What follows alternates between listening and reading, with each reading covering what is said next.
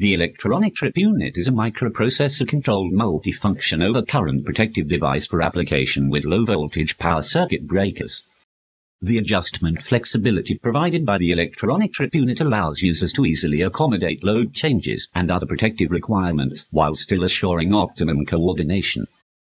There are 10 common elements found on most modern circuit breaker trip units that every electrical test technician should understand.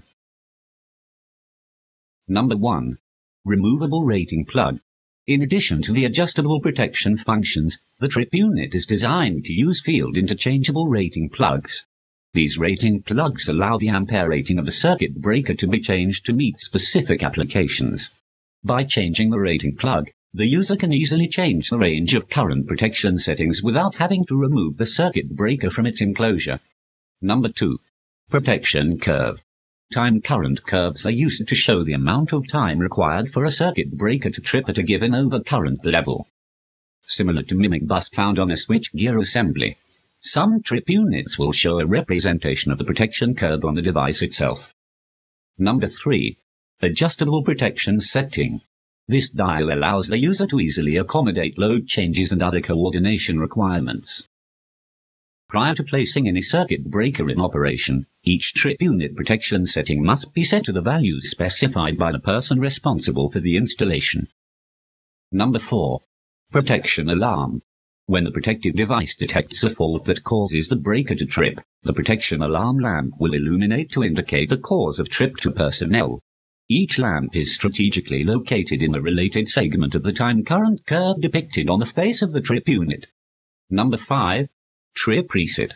After a protective trip, the trip reset button is used to clear protection alarms and reset the trip unit in preparation for the circuit breaker to be placed back into service.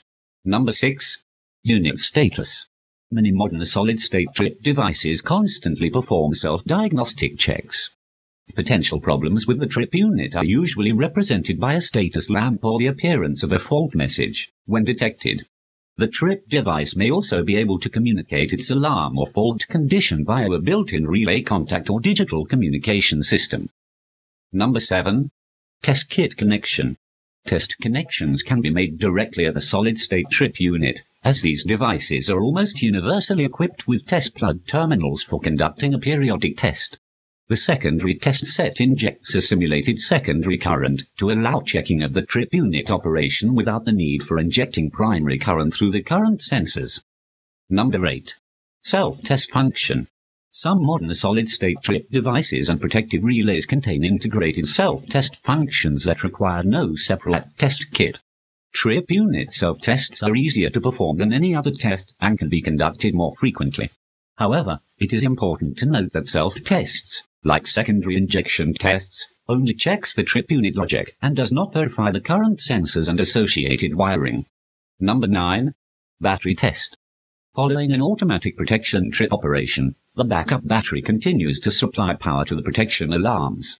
The trip unit battery is also responsible for supplying power to the device memory for other important information such as the current time, date and diagnostic data. Number 10. Auxiliary power port. This plug can be used with external power modules to maintain power on the trip unit when the circuit breaker is not in service. Excellent maintenance is essential for reliability and safety of power circuit breakers. Maintenance programs must be tuned to the specific application, well planned and carried out consistent with both industry experience and manufacturer's recommendations.